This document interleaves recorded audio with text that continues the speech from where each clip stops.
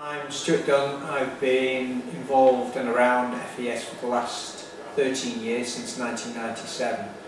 First saw a lady called Julie Hill being implanted with electrodes, and the research projects were very much the only way to work with FES, functional electrical stimulation, back then in 1997. RT300 is a device produced in the United States by a company, Restorative Therapies Industry.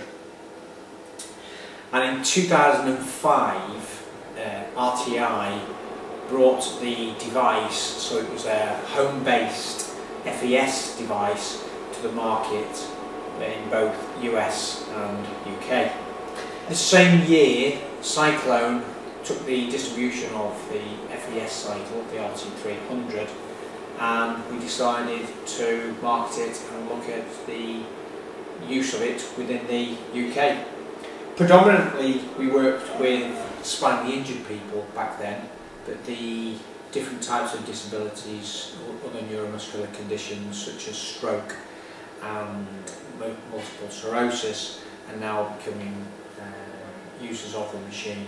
And there's research papers out there that are looking further into how it can best benefit these different areas.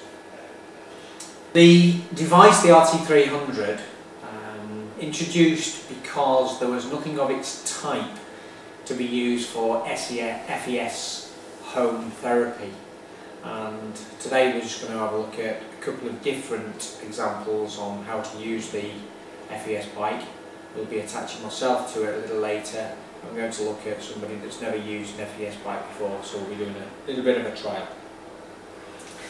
Very different to what you're used to at the moment, which is passive exercise bikes.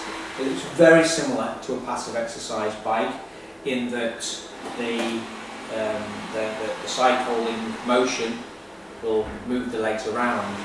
However, the difference between FES and passive cycling is the fact that electrical stimulation from the FES actually triggers muscles, and the body will be doing exercise as opposed to the motor moving the legs. We're going to use this electrical cable. It connects to the PDA on the bike through a connection at the bottom here, and these cables are split into left and right side, and each left and right is split into 3 cables. We're going to go to the quads, hamstrings and gluteus maximus. Okay, so we take the pads and peel them off. We give those to you, peel it off the,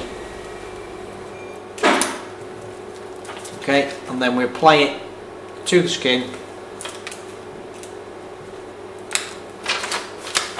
with the cable facing outwards. For obvious personal reasons, we're not going to show you connecting to the glutes.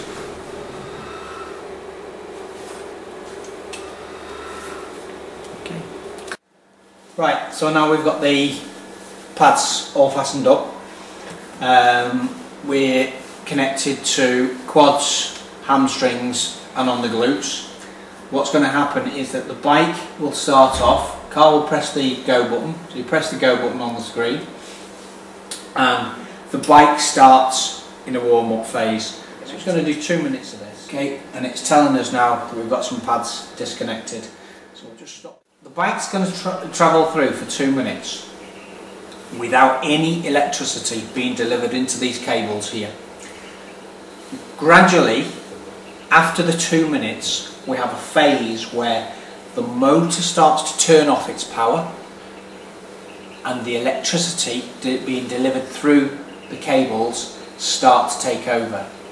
So if we've got powerful contractions on the muscles, the muscle power will take over. If we haven't got powerful contractions, the motor will still sit behind so that we can keep pedalling. Yeah. So we're talking somebody now that's been injured for 25 years. 25 years. So even if we weren't to see lower motor neuron damage, we still would expect to see a very high level of atrophy. So we might not, for the first 6, 7, 8, 9, 10 sessions, see the power in the muscles enough to get the bike pedalling. Okay?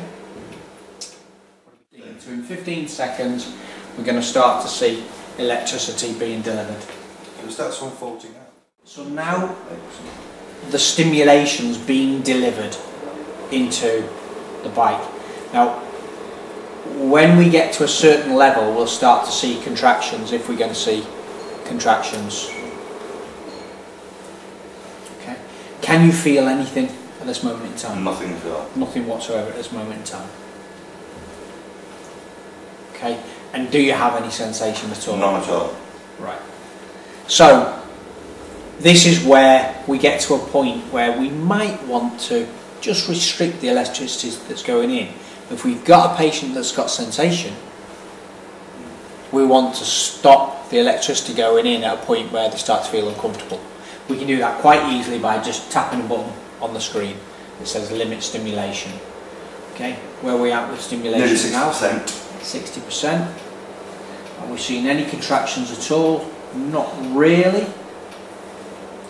So what we're seeing here is highly likely somebody with damage to their lower motor neuron, because we're relying on the stimulation triggering the reflex arc and powering up the stimulation that the bike could deliver to get this bike pedaling. Yeah. Now I require a lot lower level than the bike can physically give me. So now I'm pedaling and I'm requiring 61% of the available stimulation that the bike can give me. That means I can work much harder. You're actually physically doing it. Yeah. My muscles are physically doing it. So my muscles are physically doing it, not machine. The motor in the machine. The electrical stimulus from the electronic controller in here is pushing up. Okay, and you can see how long those does this go on for Generally, this is an hour exercise. Is there a time limit that you can't use it? You could go on for an hour and what, come back in 40 minutes, an hour, 6 hours, 10 hours? If I used it for an hour, yeah, and then wanted to pedal again, I really need to leave a minimum of 24 hours. Because the muscles take that long to come back. Yeah, once a day. If you were a physically fit person, I'm going to say that I am a physically fit person, then I'd be quite happy for you to do it every day of the week. So 5 strokes 6 times a week.